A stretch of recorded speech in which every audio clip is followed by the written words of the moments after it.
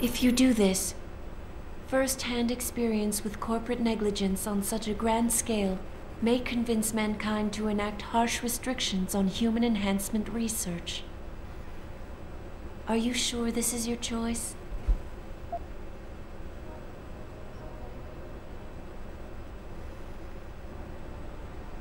So be it then. Freedom. To those who don't have it, it's more valuable than gold. But where should it start and end?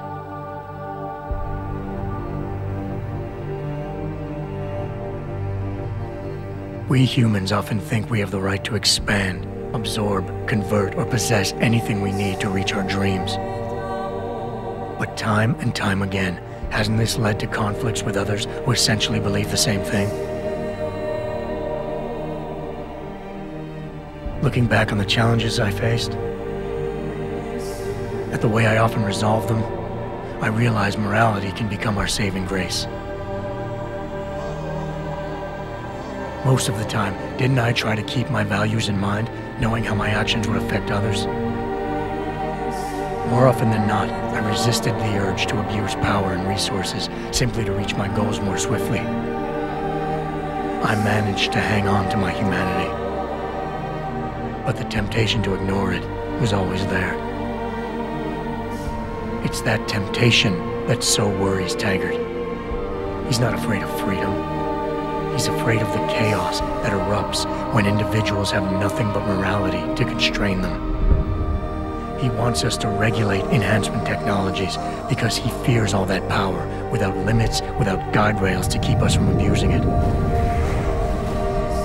Absolute freedom is no better than chaos. Society needs laws and regulations to protect it.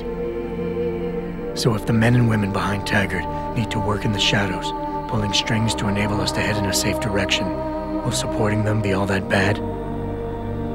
If they're as wise as Taggart says, how bad will their leadership be?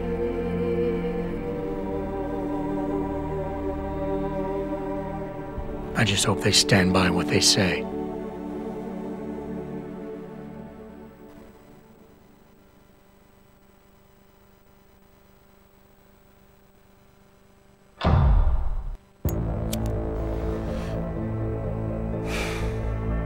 You worry too much, Morgan. There's nothing we can't manage given time. She's here. I have to cut this short. Keep going through the wreckage. Maybe we'll find something we can use for the Morpheus initiative. Come in! Dr. Reed! We're so pleased you decided to join us. Where else could I go?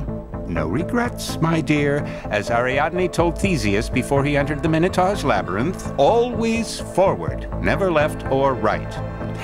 You'll be very interested in our current project. We're breaking new ground. Yes, the nanite virus chimera is quite intriguing. I'm looking forward to seeing the hybrid project up close, Mr. Page. And so you shall. But please, call me Bob.